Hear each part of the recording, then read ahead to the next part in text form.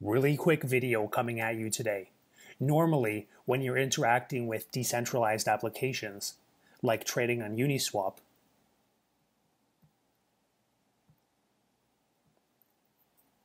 you need to confirm every transaction in your MetaMask.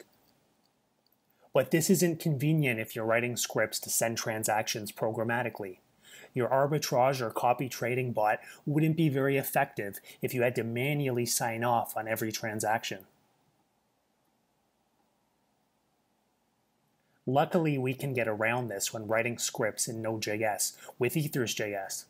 We can create the equivalent of a signer that you might be used to in your hard hat tests, but we can connect it to your wallet and it can send transactions on your behalf.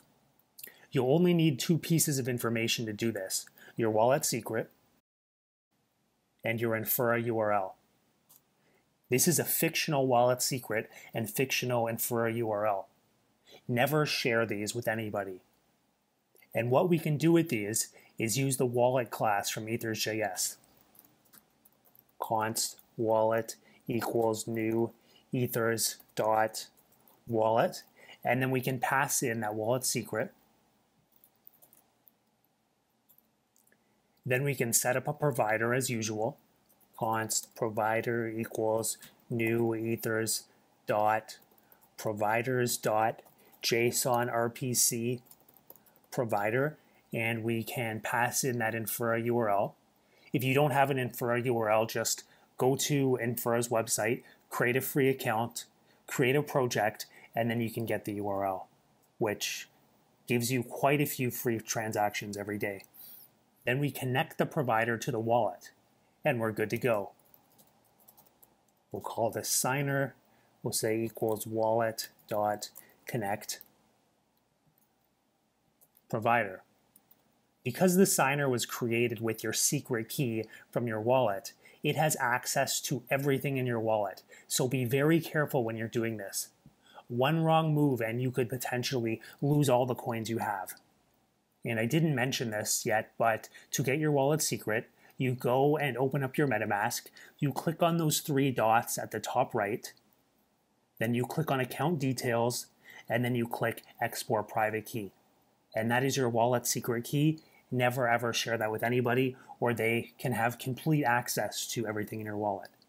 Now, once we have this, if you've already initialized a contract you want to call a function on, and you already have some params like this, well, now you can do this. Const transaction1 equals await. Let's say that we're interacting with a swap router contract. We connect it to our signer, and then we call the function that we want to call. I'm going to say exact input single to swap from one token to another. We pass in those params. We pass in our gas limit.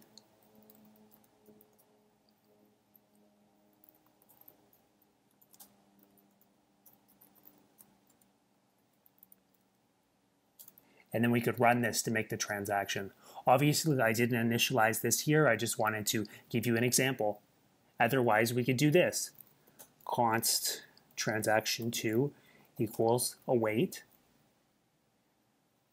Signer dot send transaction. And we could pass in our transaction arguments. What might those look like? Probably something like this, where you have the address that you want to send it to, where you're sending it from, the gas limit, and then your encoded transaction data. And it's this easy. Give this video a like and subscribe if you found it helpful, and leave any questions for me in the comments. I'll see you next time.